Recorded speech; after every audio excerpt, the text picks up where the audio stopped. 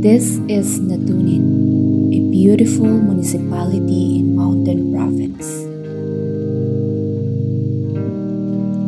In this humble community, life is one with nature.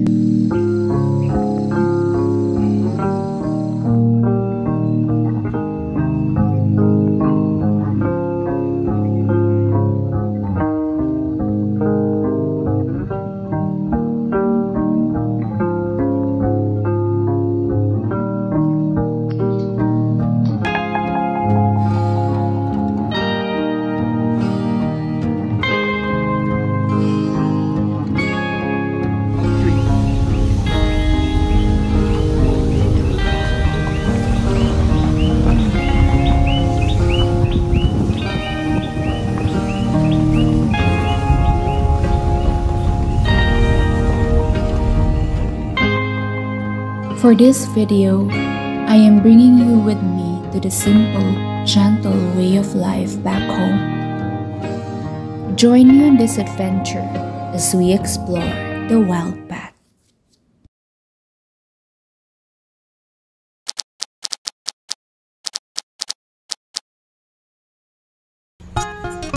Ayan, medyo malakas ang ulan kanina. Ngayon, ano na lang, konti lang. So, ha?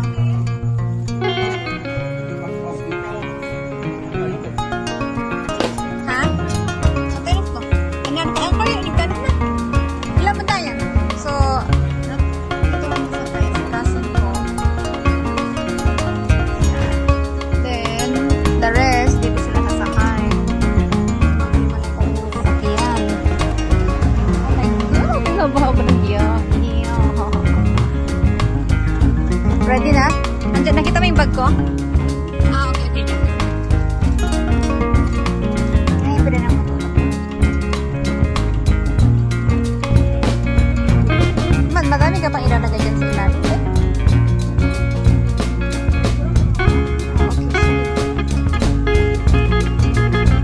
Oh, ikaw na. Ay, shoot.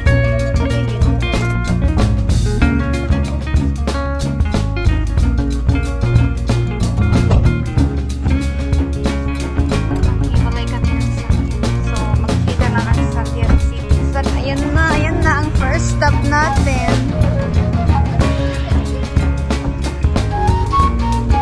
Kaya sa isang Disney, yung isang Disney princess.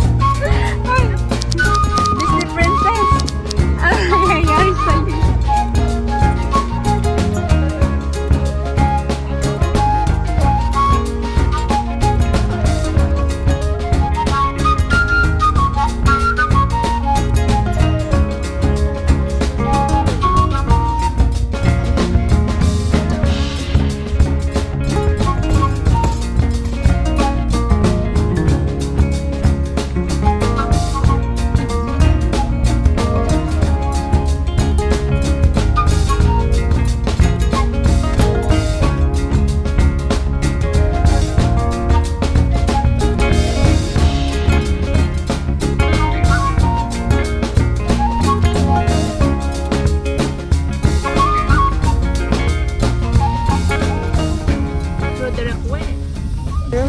To stop because they are still fixing the road. Welcome to the province.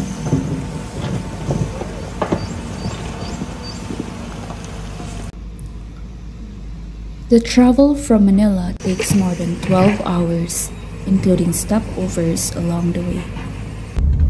This may sound exhausting, but trust me, it will all be worth it.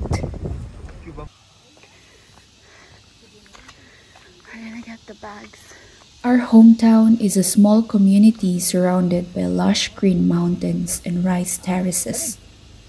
Most of the places here can be reached by foot from the road. Okay, pababa na tayo sa ating bahay. So from the waiting shed, we're gonna go down to the creek, small stream.